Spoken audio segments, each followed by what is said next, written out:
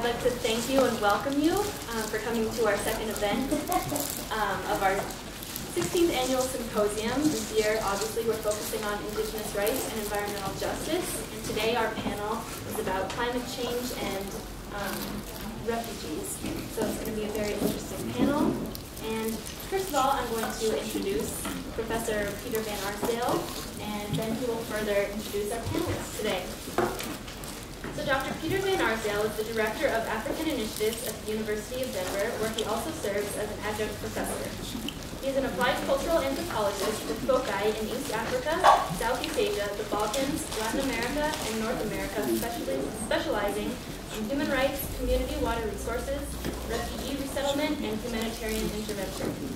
Dr. Van Arsdale is also a senior researcher at eCross Culture Corporation. He is a noted author, journal editor, and former president of the National Association for the Practice of Anthropology, and is known for his Tree of Rights and the Theory of Obligation. He is a co-founder of the Denver Hospice and has studied a band of previously uncontacted Sitak and Korowai people in Indonesia, New Guinea. Since 1979, he has been a fellow of the Explorers Club. So with that, I will pass it over to Dr. Peter Van Arsdale. Thank you. That very, very nice introduction. I'm delighted to be a participant, and I won't be speaking much today because we have two distinguished participants who will be doing most of the talking, as they should be. My role is a facilitator and moderator, and when we get to questions, and we'll probably save most of our questions for the end so that our two panelists have a chance to share their information and observations. Second reason I'm delighted to be here is that, as many of you students know, I had the pleasure of serving as the CORD faculty advisor prior to our friend and colleague Claudia Stray. And so for the several years that I served as CORD's faculty advisor some years ago, it meant a great deal to me. And CORD has also always been close to my heart. I'm just going to say a couple of things to set the stage. And of course then, first Nanda and second Alice Thomas will be speaking. Ben I've known for over 30 years. We've been friends and colleagues for that period of time. We were 15 at that time. We were both 15 years of age. Thank you, Ben, for adding that very accurate comment to our discussion. Alice I've known by work, but not in person until today. But I've followed her work extensively. Both these people are extremely knowledgeable in the systemic sense on the topic that we're going to be discussing today. The only other thing I'm going to say before I first introduce Ben, and then he'll be followed by Alice, is that in some cases people feel that the environmental refugee, the so-called environmental refugee, is a newer category, and in some ways that may be true. But I'll guarantee you, as we see the intersection among environmental rights, refugee rights and issues, and human rights writ large, we certainly see and reflect upon, for example, the work of the 2004 Nobel Peace Prize winner, the late Wangari Maathai of Kenya, whose interests intersected the same topics we'll be discussing today, and she did that from a Kenyan point of view, building on her environmental and women's rights interests. We see various groups that we're connected with now, like Global Green Grants. Global Green Grants has a strong interest in what we're doing and in complementing the work of, for example, Alice's organization, Refugees International. And so several of us have, not me personally, but several of our students have worked with Global Green Grants, and so we see a direct connection there too. And the final thing I'll say before I introduce Ben is that having worked in New Guinea, and I have a chance this Friday when I present on indigenous issues at the same symposium Friday afternoon to discuss New Guinea, it's fascinating to see that even there we see environmental refugees. For example, in 1997, the El Nino effect, the El Nino meteorological effect, caused drought. It caused environmental refugees, and of all places, the highlands of New Guinea. So this topic is of tremendous importance, and I'm delighted to begin by introducing my good friend, Ben Nanda.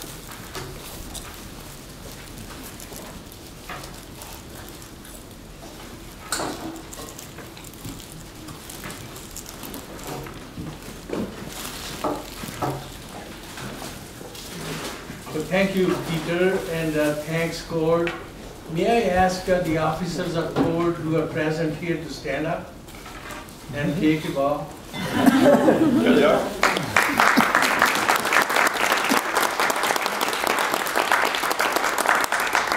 Thank you for asking me, and honored and delighted to be with you. I see a few students from here that are in my international human rights law class that each year in the fall I with students from here, about a dozen from the law school, and I look forward to having some of you again next fall.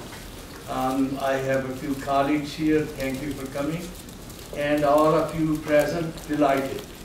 And before I say a couple words about what I'm going to say on the topic, I have not simply thanked Teresa and all the cohorts who have worked very hard on it, but also I want you to know that mine is simply a warm-up act. I've got here an expert who works in the field. I simply do dull law review articles and books. I've done one on refugee law, written about it.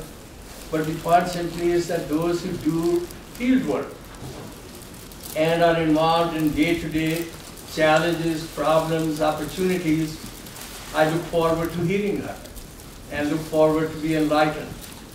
And the third thing that I want to say is, as Peter began by giving an example, that we are not here in order to have that gloom and doom scenario put in front of you. And we are not here in order to have those dark kind of predictions because the UN's this panel on climate change just said that these numbers that people have been tossing around as to how many hundreds of millions are going to become environmental refugees, that these are tentative numbers, but that the problem is real. And so as we look at this problem, I think we need to know how, at the present time, all these people, we call them environmental migrants, environmental refugees, or give any other name you want to. But these are the people who, at this stage, do not have international protection. Many of you probably have been following the problems and challenges that refugees face today. I was just thinking about it. Today's paper, yesterday's paper, New York Times, today talks about more South Sudanese seek shelter at UN bases, and talks about 1.5 million displaced people, 500,000 who have fled to neighboring countries also, and 115,000 who are in the UN camps. And that is just simply South Sudan. And then I think you probably know that, obviously you do, what has happened in Syria. That the numbers are absolutely astounding. Internally displaced persons, almost 6 million. Outside the country, in all these adjoining countries, more than 2.5 million. And that number, I think, baffles us, because the international community does step forward, but hasn't done as much as is needed. Because yesterday's paper in the New York Times again, refugees in Syria starving after ISIS siege, UN says. And is talking about 3.8 billion that the countries have pledged, but UN seeks about double of that. And that is not there at the present time. So I think the point simply is that we are aware of these refugee problems, but we are aware of those refugee problems, more of us, simply academically or in a not very concrete form, because unless you are one, you can't really fathom the kind of vulnerability, the helplessness, total helplessness at times, You may remember at least reading the books. You haven't probably at that time heard about it. You were not even here on this earth. But all those Vietnamese rickety boats, leaving their own homes, being very, very vulnerable to sea pirates and people who robbed them, and then sitting in Hong Kong and in fenced kind of places for years. It's a very sad kind of commentary. We have now this year, last year, brought in thousands of Bhutanese refugees who for many, many years had been sitting in, kicked out of Bhutan, went up to the Himalayan kingdom of Nepal, and Nepalese did not give them any rights, and they were simply in camps rotting for years. And finally they are here, and today you probably know about them, that the suicide rate among them is the highest. So I won't talk more about it, but I don't know how many of you know how many displaced persons, asylum seekers, and refugees are today in the world. Those who think that they are about 10 to 15 million, will you raise your hands? 20 million? 25 million? 30 million? 40 million? 50 million? And I think most of you haven't raised your hands because you don't know what the heck it is, what the numbers are. And so not that you are not interested in knowing, but you don't know. And the numbers at in 2014, when the United Nations Human Rights, not the Human Rights, but the United Nations Commission on Refugees, High Commissioner for Refugees, they gave the number, and the number was 51.2 million refugees and asylum seekers. And these people who at the present time are outside their homes and are seeking some kind of shelter. And it's again that vulnerability, because you have probably seen those pictures of people trying to climb those walls and getting into Europe, or those who have been in their boats and boats have capsized and are close to Italy. Probably again thousands of people who died last year trying to leave their homes in order to get there. Now these are the people who are obviously seen as economic refugees. Those who have lost their livelihood because of famine or because of war or because of restlessness. And again, the international community is not there at times to assist them.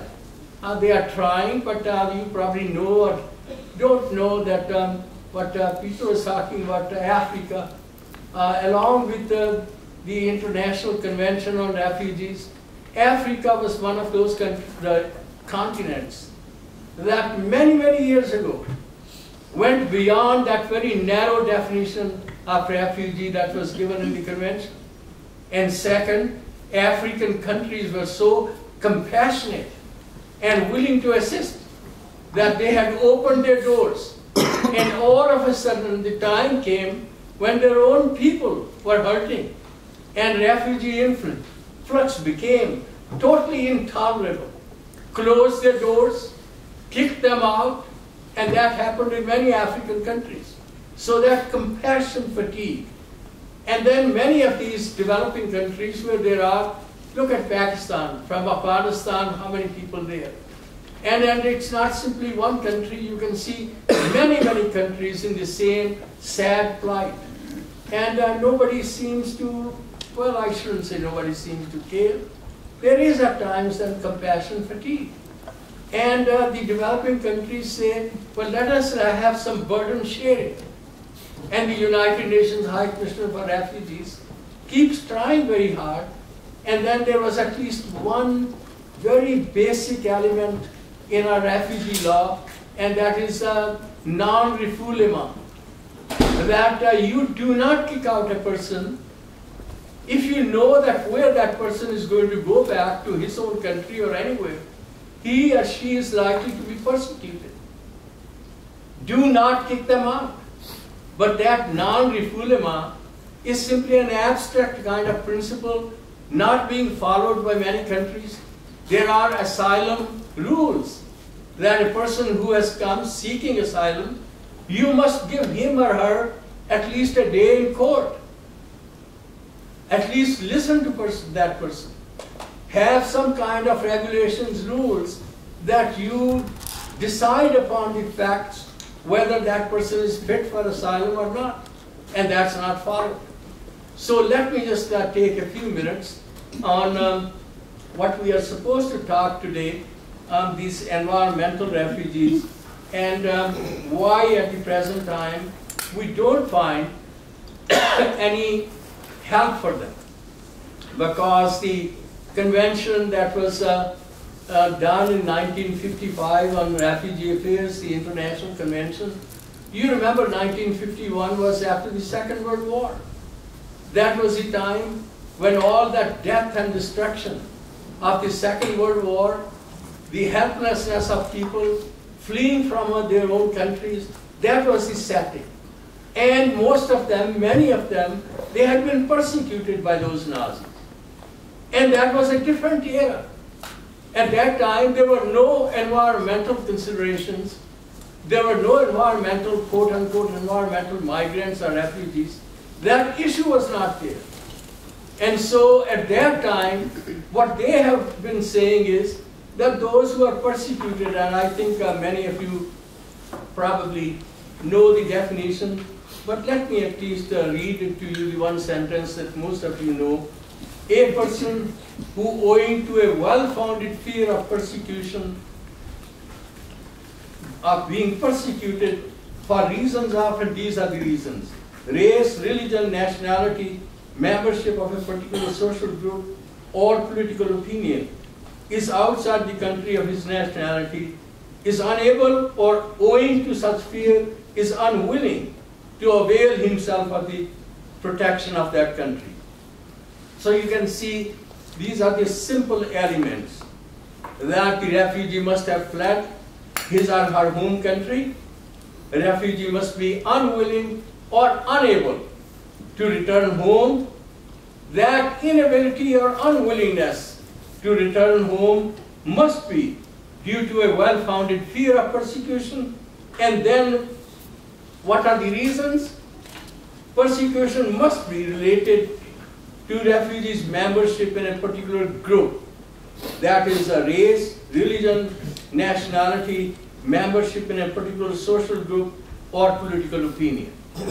And obviously, as you can see, at that time, there was no thought of these environmental migrants, those who are leaving their own homes because they cannot have livelihood.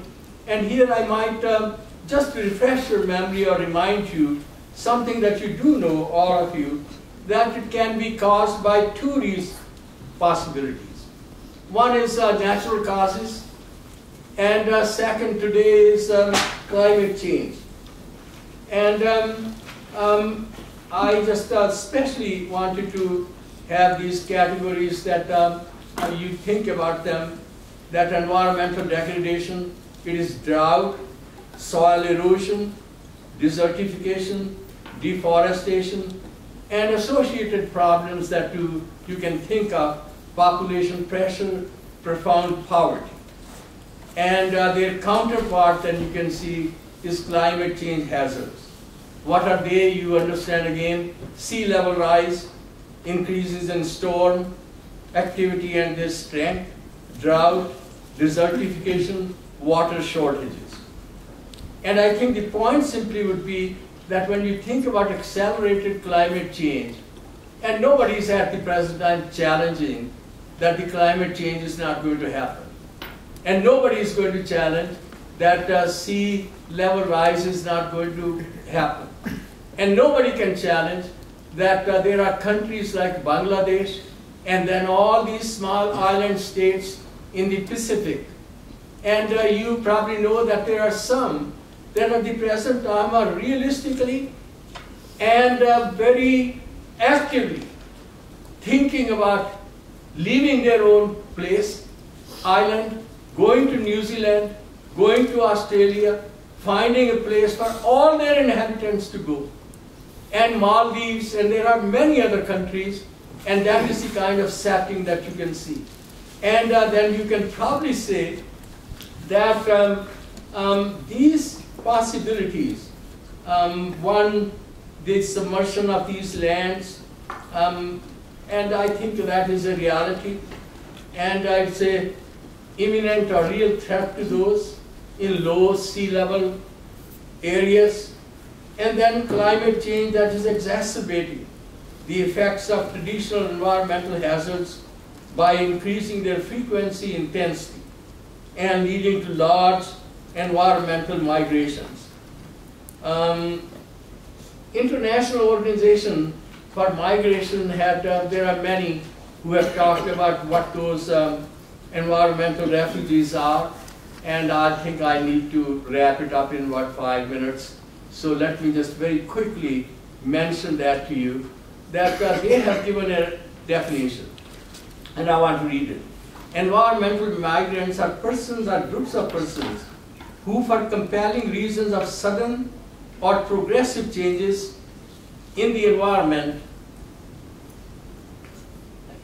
Peter, I thought you were thinking of me. No, I was normally thinking of you, but this time I was not thinking of you.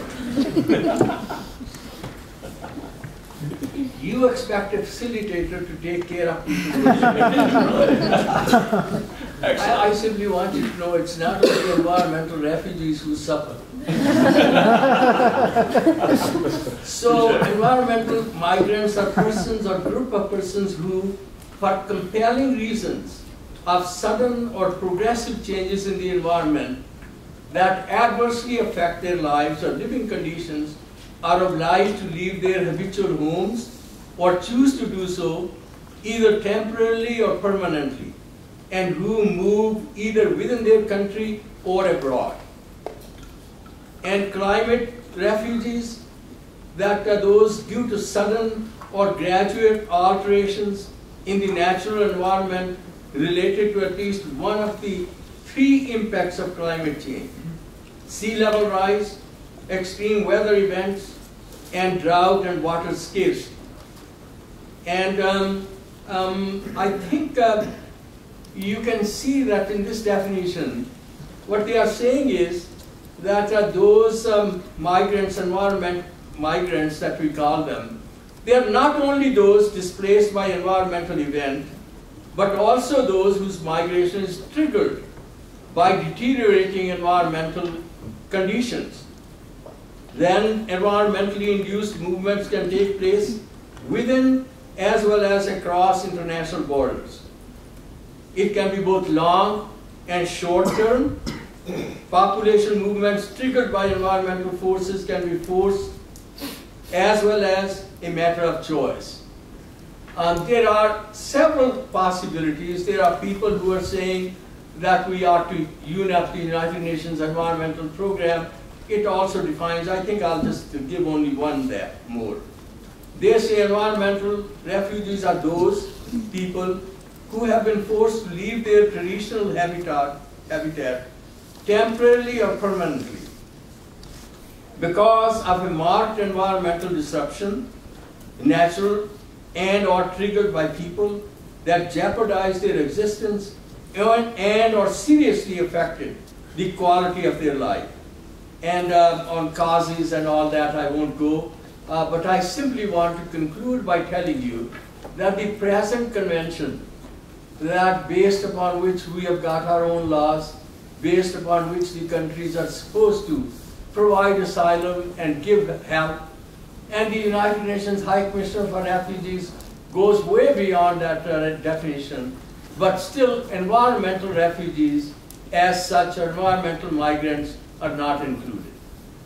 True, we don't have the statistical data, and because that data is not there, people keep saying, who are they? How many are they? We don't know them. Second, they are saying, we don't know how long they are going to stay. They might go back home. Floods come and go, people go back. Where do they stay?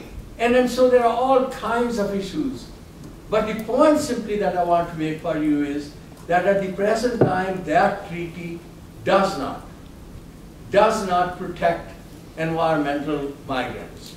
There are some of my colleagues who have tried to stretch that convention in order to say they are persecuted, but you know, they are not persecuted by their own government. There is no intent to do harm. There are causes that are beyond the causes that at that time were included as the basis for that convention. And so, what are many of the people at the present time suggesting? My friend is going to give us the last word as to what we do and what the gaps are. But at the present time, all that I want you to know is that there are many of my colleagues who have said, let us have a new international instrument. Let us have a new international treaty.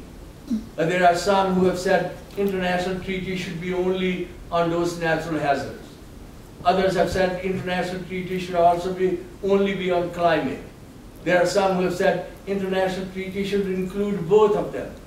And then there are all kinds of processes and ways in order to put that into effect. But at the present time, all that I want to say is that this is an issue of utmost importance, that we have not paid attention to it, that we have ignored it, and I want you to know that if that event happens, where should you go? You probably are saying, well, what should I do? New York Times, my Bible, has in September an article, and it said, think about it. And you will probably like it. Go to Detroit. Detroit is a very good place. Second, it said, the best place is Pacific Northwest. So people used to go to California. Now I think you should go to Portland, Oregon. It's a good place. And second, they said, you know what's going to happen? Alaska is going to become Florida of tomorrow. So if you don't have a place at the present time, take it from me. You don't have to pay me anything, but go buy some land in Alaska.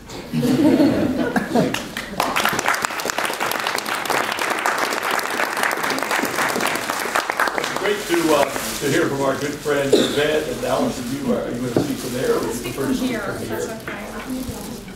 I think you'll find that, like Ved, who's a Renaissance man, Alice is a Renaissance woman. So we're delighted you're here, and we're delighted to hear from you. And again, remember, we'll have time for questions and comments after our two speakers. And I believe you have some also potentials, don't you, Alice? Yeah, I have a PowerPoint.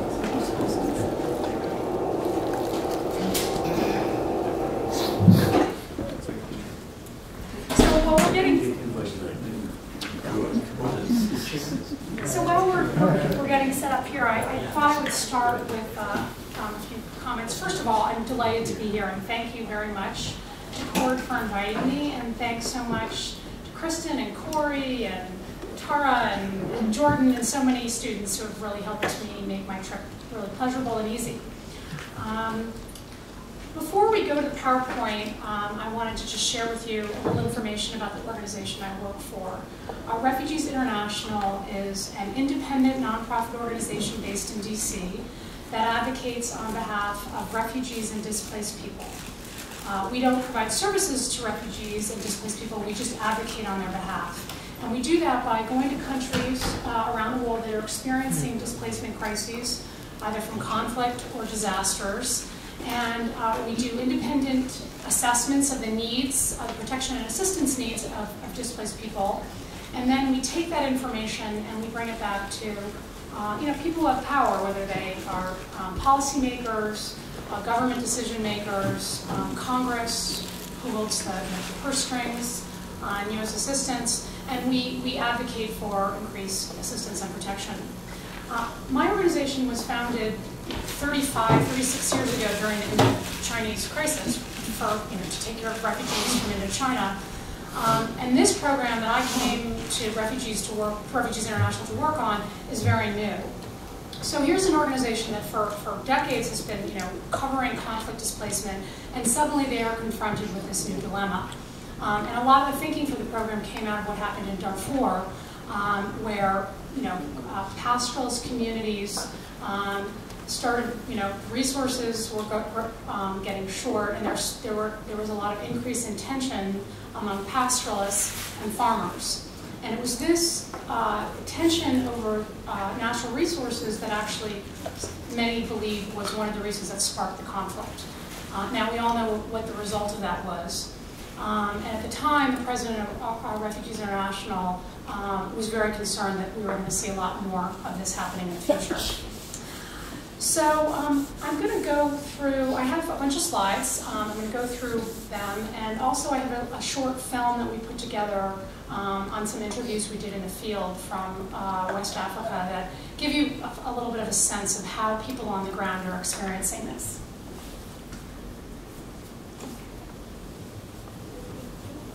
If you can't hear me, just let me know. So we're going to go through some of the information that Professor Nanda covered very well, but maybe with a little bit more focus on what's currently happening to address some of these protection gaps. So there are three primary ways that this is happening on the ground. The most visible, tangible way is that we're seeing more extreme weather events.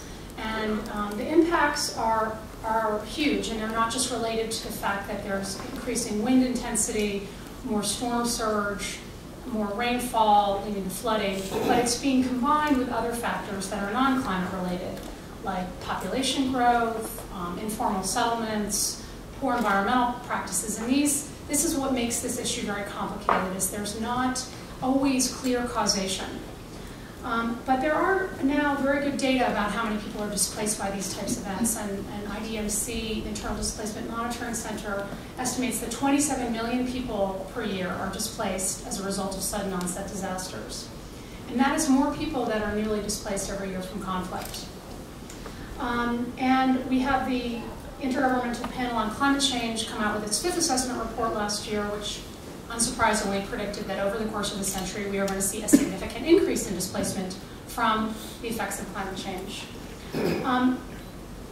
A much more tricky area is gradual changes, is when people, it's not the sudden flood, it's the small flood that came the 3rd year in a row, and I can't really recover from it, I can't really, I don't have enough money anymore, I'm in debt, I can't plant my crop anymore, so I'm just going to leave my land and I'm going to go to the city.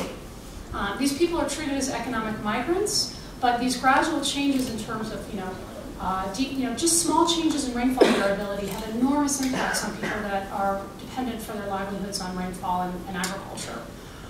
Small changes in fisheries or species migration can have enormous impacts on people's ability to survive. Now, and the third area, which is probably the most profound, is of course sea level rise, because that threatens the very existence of entire nations and cultures, and that is a problem that has yet to be addressed. And we'll talk about that. So what do we know? We know we're already seeing people that are being displaced. Even in Alaska, there are Native American communities there that are trying to relocate inland because of melting permafrost.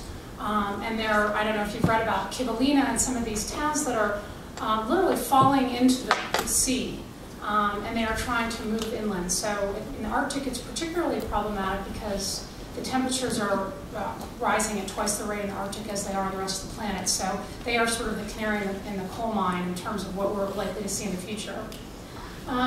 We know that most displacement will be internal, at least according to experts. And this is where people don't always hear that message, because of course, how to flee your country is a very big problem for all the reasons that Professor Nanda outlined in terms of refugees and what it is to be a refugee and what it is to be outside of your country.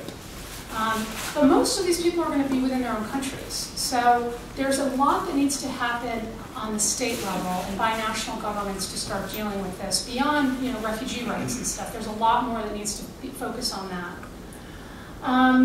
And this has significant impacts on urbanization, people lose their land rights, You get trapped rural populations that don't have the money to move, and then they, are at greater risk. And it raises all kinds of protection issues for people, even within their own countries. And then we also know that, like refugee flows, it's usually the developing world that takes on other people from other developing countries. People who, had to flee Somalia in 2011 because of the drought didn't have the resources or ability to get on a plane and fly to JFK. They walked across the border to Kenya. And that's what you're going to see is people largely, going across the border. Probably the most important part of it for some of us and for me is that it really is the people who are the least responsible for the problem who are going to suffer the most. The reason that the most poorest and most fragile states are most at risk is because they just happen to have higher exposure to climate risk. They have more storms, floods, typhoons. But importantly, they have pre-existing vulnerabilities. So they don't have the resources to respond to disasters. I mean, even here, think Katrina. Like we didn't even have the ability to respond to the needs of our own people in one of the richest countries in the world. And who suffered? It was poor people that suffered. So it's invariably people who don't have resources that don't get sufficient protection. And then, if we thought it was bad here, I mean, if you go to countries where there really is no government structure or very weak government structures, people don't have anybody to turn to. They don't get relief at all. This is an outdated map, but I have it on my wall at my office, and I think it's so telling, is that this is a map of, the dark blue countries are those at most at risk of climate change. And I think there's been a lot of focus, of course, on Bangladesh. I mean, so enormous amounts of Bangladesh are at low elevations and will be inundated, very high population. But it's these fragile states across sub-Saharan Africa, the Horn of Africa there you see, and then Yemen, that's the bottom of the Arabian Peninsula there. I mean, these are the countries that are also prone to war. So you're going to see this very complex mix of what we call complex emergencies. It's not just a war, it's a war and a drought, or a war and a drought and failed crops, and it's a variety of things that are going to come together. So what don't we know? Well, as Professor Nanda said, there's been all kinds of wild estimates about, okay, what are we talking here? How many people are going to be affected? And people have really backed away from numbers. I mean, I'll show you some numbers on the next slide, but there's very much a realization that the extent of the problem is going to be defined by what we do about it. And what we do about it as GHG emitting countries, and then also what people do to adapt to it.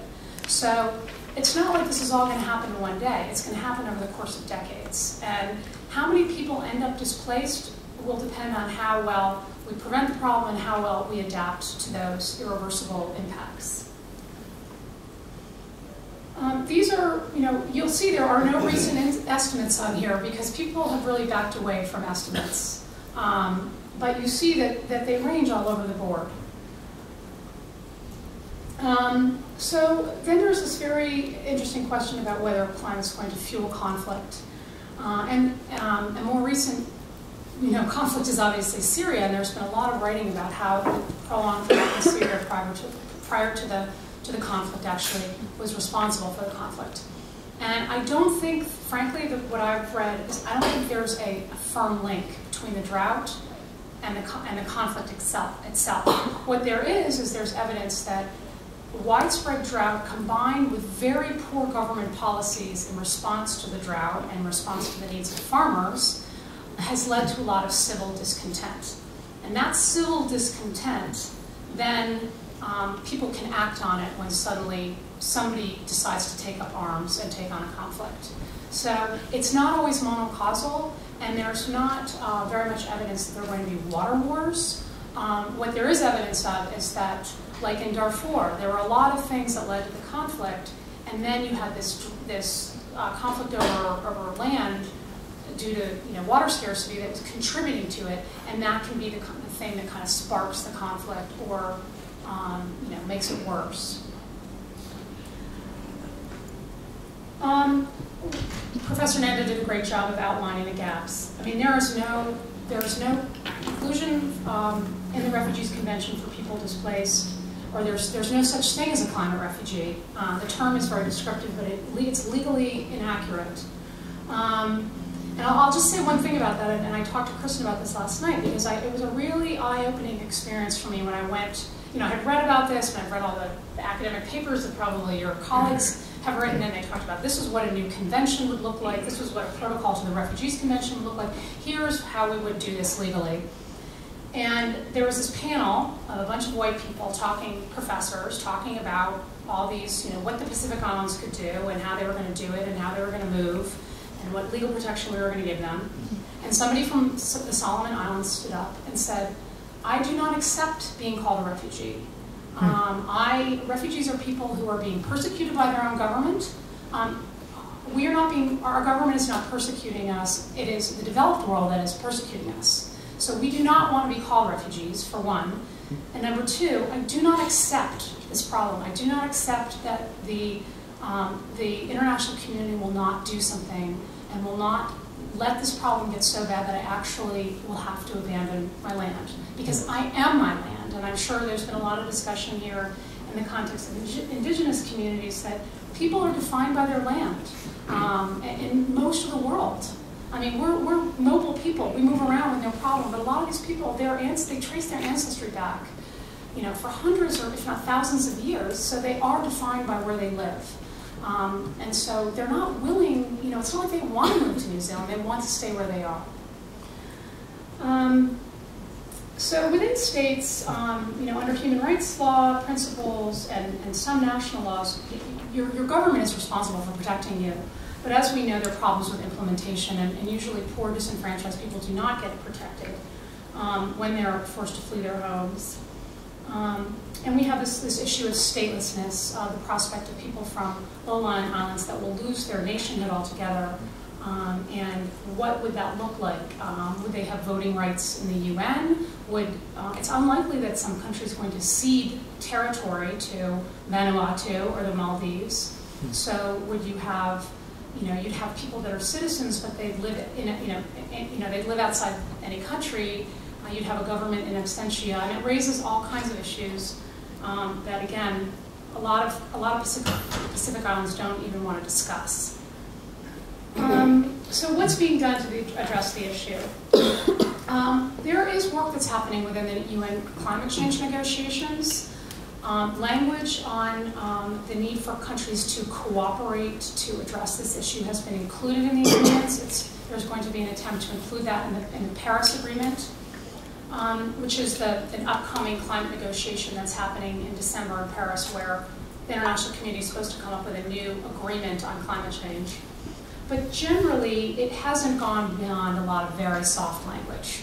It's about we should enhance understanding and cooperation. There's no real de jour solution in there. There was discussion about loss and damage, and I'll say very briefly is that there was this idea has been brought up that countries that are most responsible for greenhouse gas emissions should compensate countries for irreparable losses from climate change, including permanent displacement. That has been raised. It has been totally unaccepted by the United States, which does not accept the idea of being liable in any sense to any other country for climate change, for a whole bunch of reasons. But it just shows you that the political sensitivities are really hard, and so it's unlikely that the new agreement that we're going to see in Paris is going to really do much to address the issue. A much more promising initiative is something called the Nansen Initiative, and it is an initiative of the Norwegian and Swiss governments. It's been led with support of other governments, and basically what they've done, in short, is that they have gone around to different regions of the world, and they have brought regional governments together, and they've talked about, how are you seeing this happen within your country, and are you seeing it happen across a border? Are you seeing people fleeing? So like in Central America, I went to the consultation and people talked about Hurricane Mitch when people had to leave Honduras altogether. They talk about, it was very, so it talks about the context. And one thing that's very illuminating about it is that this is going to happen very differently depending on where you are. So there's no one solution to how to address this. So it looks at how this displacement is going to play out depending on where you live. And then it starts talking about what solutions are acceptable to these countries. So for instance, in Central America, they do have humanitarian visas. So after that Haiti earthquake, which is climate related, but you could get a humanitarian visa to go to the Dominican Republic if you were injured and to get assistance, but it was temporary. You came, you got the assistance you needed, and then when the disaster's over, you go back. And that's something that countries and governments are comfortable with. What they're not comfortable with is saying that we're permanently going to accept a lot of people if there's a big disaster in some country. So they're looking for very realistic decisions. They're very contextual from, as I said, a bottom-up state-led. So it's not the international community, a bunch of people in Geneva telling the rest of the world what they're going to do. It's countries deciding on a regional basis how they're going to solve the problem. I'm going to go to Geneva next week where they're going to produce sort of this global protection agenda where they're going to introduce kind of consolidate all this learning from South Asia, Central America, Africa, the Pacific, into something. I don't know what a protection agenda is, but we'll see what they're proposing. But I think they're looking for an institutional home for this issue, which today is really not clear. A lot of people don't think it should be in the UN. A lot of people don't think UNHCR is the right organization to manage this issue. A lot of people do not think IOM is the right organization to manage this issue. So it'll be very interesting to see what happens next week. And by the end of the year, there'll be a big conference, and there'll probably be some outcome. There's also some work being done on government-led relocation in the context of disasters and climate change. That's pretty interesting. I will say that this is a very controversial issue. Relocation is very controversial, and it is needed as a protection measure for people who live in at-risk areas. There's no question there are people living where they should not be living. And even if there was no climate change, there are people living where they shouldn't be living. I mean, just look at the coast of New Jersey. I mean, there are people that shouldn't live in these places. There's too much development. However, when you talk about government-led relocation programs, the history we've had in that area, if you look at large-scale dam relocation, has been horrendous. I mean, people end up poorer and far worse off. So there is some discussion about this, and there's an attempt now to develop some guidance on that. There was a report in the back of the room that we did on the Philippines, which is now undertaking a very large-scale post-Typhoon Haiyan relocation program. They're trying to relocate 1 million people. And that report warns that there's a lot of risks associated with that. I want to not take too much time. Okay, so more importantly, what do we see on the ground? I have covered the main acute disasters I've covered are the Pakistan floods, flooding in Colombia, and then Typhoon Haiyan in the Philippines last year. These are my observations. First of all, the displacement is massive. I mean, when 9 million people were displaced in Pakistan, that's enormous. So yes, in Syria, after 3 years of the war, we've seen very large numbers as well. But these are very, very large numbers that happen very quickly. They happen immediately in the course of weeks. So managing that amount of displacement is a huge challenge. However, people want to go home, and they usually go home within a year. So you're not seeing protracted populations. You're not seeing the refugee situation when people are born in Dadaab refugee camp in Kenya. I mean, these people, if there's good humanitarian response and good protection in place, people should be able to go home. We're seeing, again, the same problems with displaced groups and vulnerable groups, whether it's the disabled, women, but particularly poor and indigenous and disenfranchised groups that don't have, they're discriminated against, but they're discriminated against during the response too, and that's probably where I see the worst human impacts. And then there's a lot of issues around evictions that happen, and we were talking a little bit earlier about this in the context of land rights, that this is a very big issue about land rights. Disasters often affect people's land rights, and a lot of people end up losing land rights, and if you don't have a lot of land rights to begin with, it's very likely that you could be forcibly displaced. And then we have the slow onset disasters, much more complicated to unpack what's happening here, but I was in the Sahel region of West Africa, and they had their third drought. I mean, in 7 years. And this is the kind of thing where you see tipping points, where you're really tipping, I mean, these are the poorest countries in the world. So just small changes in rainfall, you know, people can't survive. So I'm going to end, I'm going to show, let me just see what the next slide is. I'll quickly go through these, and then I'll show the film from the Sahel, which is much better than me talking. So we need to talk about, you know, what do states do today? There was a big conference in Japan, Sendai, on disaster risk reduction. Did anybody follow that? No. Nobody cares. It's like boring, boring. Okay. Even in my organization, boring. This is so important. This is different from conflict because we can prevent a lot of the harm. We can, you know, we can do development better. We can protect rights. We can put, you know, safety nets in place. We don't invest enough in disaster risk reduction. And this isn't just natural Mother Nature things. This is like, we know how different parts of the world are going to be affected pretty much by climate change. So, I mean, some of it is extreme and unpredictable, but there are things like there's going to be less water in certain parts of the world. We need to invest now, but it's really, really hard to find the political will, particularly in this economic global climate, for countries to make the investments they need to be making. The other thing is really an emphasis on human rights and on a rights-based approach to the response. And these tend to be things that are, you know, managed by governments, but civil society needs to do a much better job at looking at disasters and their impacts on communities, and doing a much better job of ensuring that, you know, both managing disasters and preventing them. It's got to be community-based. The community is the first responder. They're the person that's there on the ground when it happens. You need to give them the resources to actually improve prevention response. Humanitarian agencies have a long way to go too. I'm not going to go a lot into that. My organization kind of gets down hard on the UN for not responding well to crises, but I think you know, it's a huge burden on the international humanitarian system right now when they have the Middle East, and then they have large-scale disasters like the typhoon in the Philippines. But there needs to be a lot more done in that space as well, and I think there's some good developments, but I'll leave it there. Okay, so I'm going to, if I can figure this out, I'm going to show this little film. I think it's not too late. Okay. I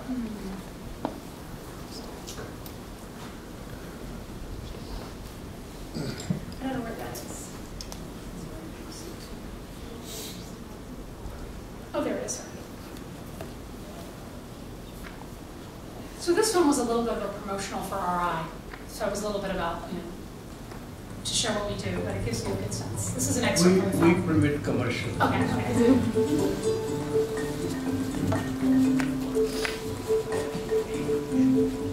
So again, this is in Burkina Faso in West Africa.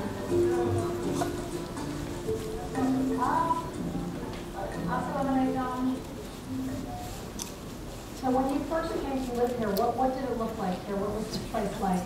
Oh, God. You know that.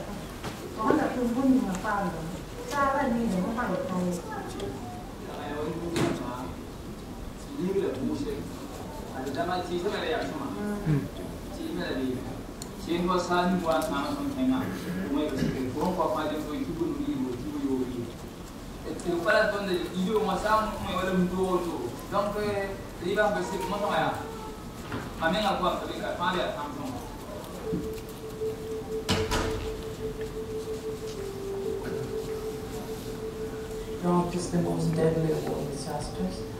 Not so much because of its immediate impact, but the collateral impact, the health impact, the social impact. A lot of people suffer very long term.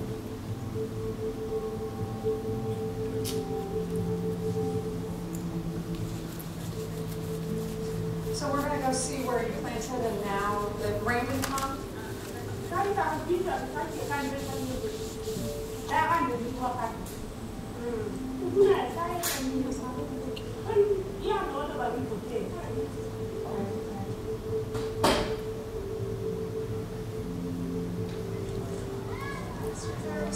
Some more food, yes. Oh, let us finish.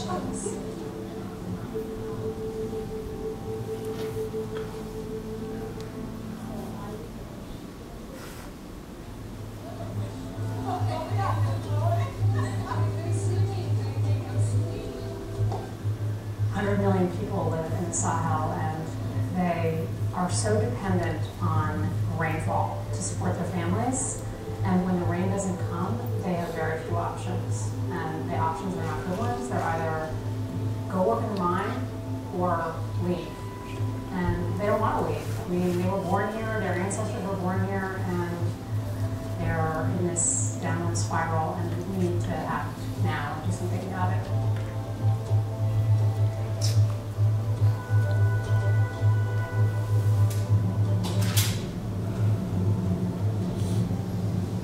This is what they call hungry season. Their crops are depleted. They have very little to eat, and they have about 3 or 4 more months before their crops are going to start producing again. So this is when they really go into kind of the negative coping strategies. I mean, they'll start selling off more livestock. If you can't feed your family, what will you do?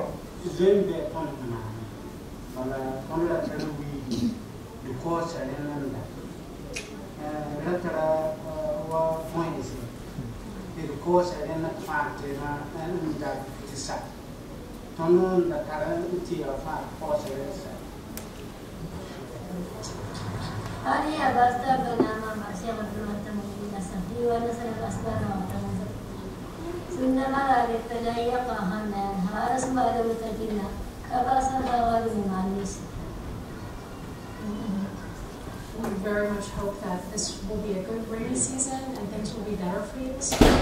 And we'll do everything we can to take your story and let people in the international community know about it.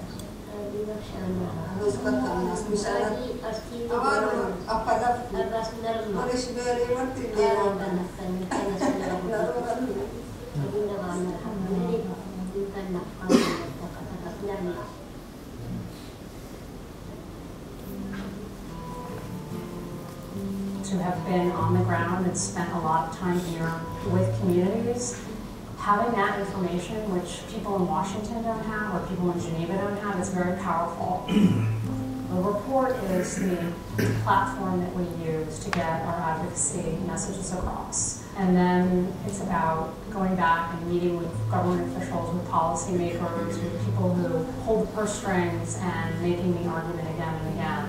And that's the most important part. So we're going to re-energize and we're going to get back there and do the best we can.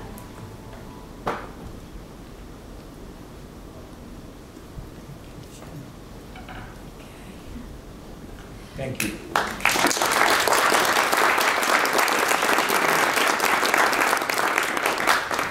Well, I think you can see that we've had 2 terrific speakers. I'm just delighted in the complementarity of Ved's remarks and Allison's remarks. It's like you guys planned this for 6 months, the way that they so beautifully complemented. It was a year. A year of planning in advance.